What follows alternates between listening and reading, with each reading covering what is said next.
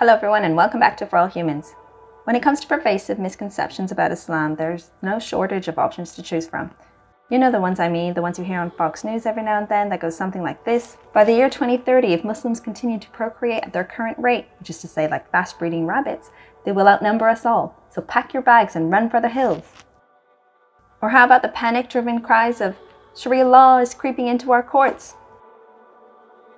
Well, there's another pervasive misconception about Islam and Muslims that has been rampant as of late, namely that an Islamic identity and a national identity are somehow incompatible. Today we will be exploring this critical contemporary subject by looking at the intersecting relationship between Islam, Muslims, and the relatively modern concept of national identity. Islam is often portrayed as an all-encompassing, one-dimensional monolith, with media coverage of Muslim doctrine, communities, and opinions often positioning a Muslim identity as being diametrically opposed to a national identity. The notion that a Muslim religious identity is inherently a self-segregating one, which sits uncomfortably alongside a modern national identity, is widespread. But is it historically accurate?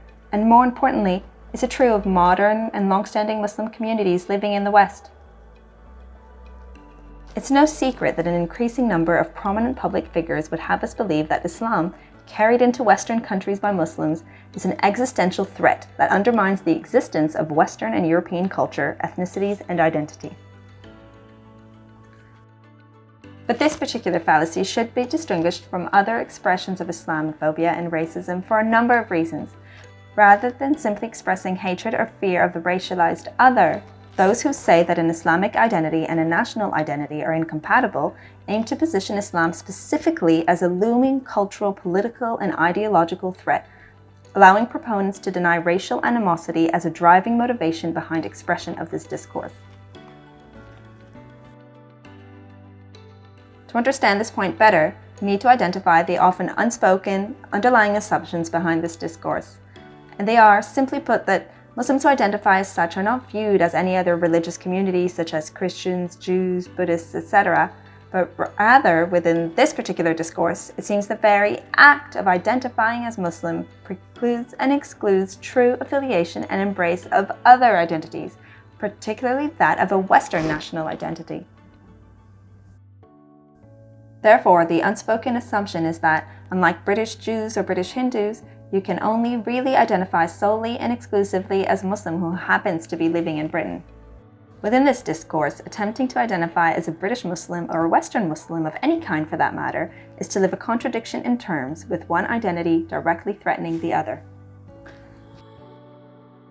Beyond the commonplace claims that Muslims were a physical threat in the aftermath of the 9/11 attacks, or that the religion of Islam breeds terrorists, the seeming irreconcilable differences between Muslim and national identity place ordinary Muslims as a threat to the civic body, simply by their existence within a non-Muslim population, rather than through their actions, real or imagined, in said terrorist plot. By positioning Muslim identity as incompatible with national identity, proponents are denying Western Muslim communities access to a shared civic identity and space, denying Muslim communities the ability to build spaces of mutual understanding and shared values.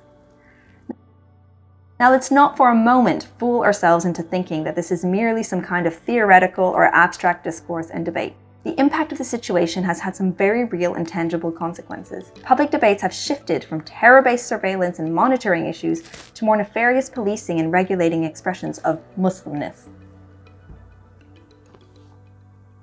Most alarmingly, Denmark has enacted a series of laws seemingly aimed at forcibly assimilating its Muslim population through a range of child indoctrination programs. Yes, you heard that correctly. Child indoctrination programs in a modern advanced European country in 2019.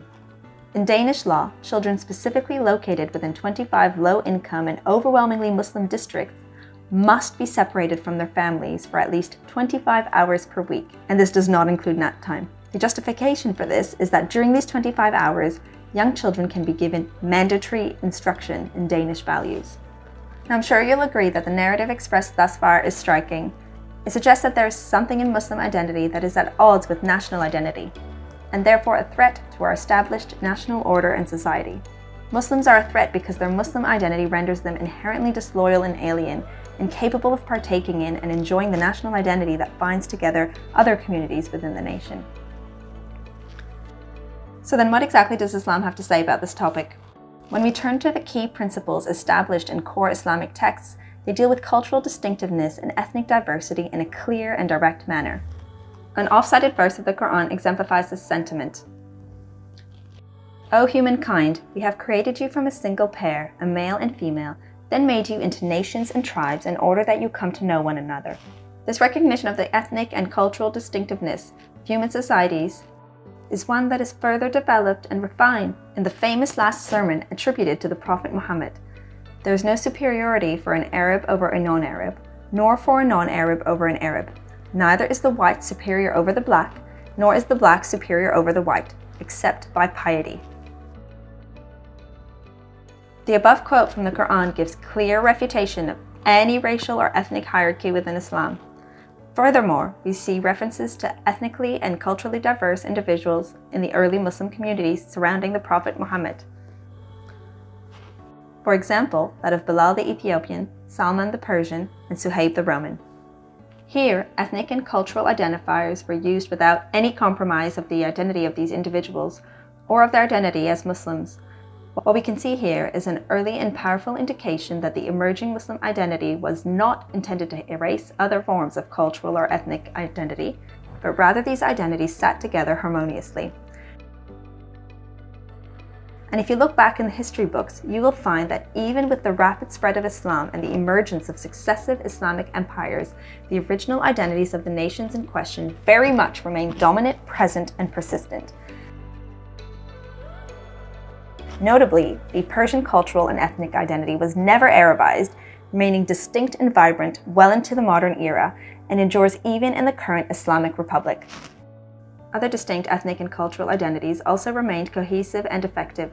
These include Berber, Kurdish, Assyrian, and Turkish identities, which coexisted with Muslim identity in the same regions that the Arab language and culture became widespread. The research shows that Muslims do appear to place considerably more importance on their religious identity than their non-Muslim counterparts. With a 1.8 billion Muslim population worldwide, the idea that this diverse group of communities could constitute a singular cultural or political grouping is evidently absurd, one that even a passing familiarity with the history or current affairs of these regions would attest to. If the perspective that Muslim identity is incompatible with national identities requires a coherent and cohesive Muslim identity, then it is an argument that requires little effort to rebut. Moving to a modern setting, these underlying trends of multiple identities are ever more visible. The ethnic, cultural, and geographic diversity of the Muslim world is extremely broad and a far cry from being dominated by Arab-speaking countries. Drawing from the Pew Research Center, 1/3 of all Muslims today hail from the Indian subcontinent, with a further 15% located in sub-Saharan Africa, 13% in Indonesia alone, and 8% residing in Europe. While the Middle East and North Africa region hosts 23% of the world's Muslims, this also includes large Persian populations as well as smaller Berber, Turkish, and other ethnic groups. Only an estimated 20% of Muslims worldwide speak Arabic natively, and slightly fewer identify as culturally Arab. So whether she's a hockey-loving Canadian Muslim or a baguette-bunching Parisian Muslim, you can bet your Muslim neighbor is just as proud of their beautiful country, whichever and wherever it may be. If you liked what you saw, please remember to like, comment, share, and let us know what you think in the comment section below. See you all next time.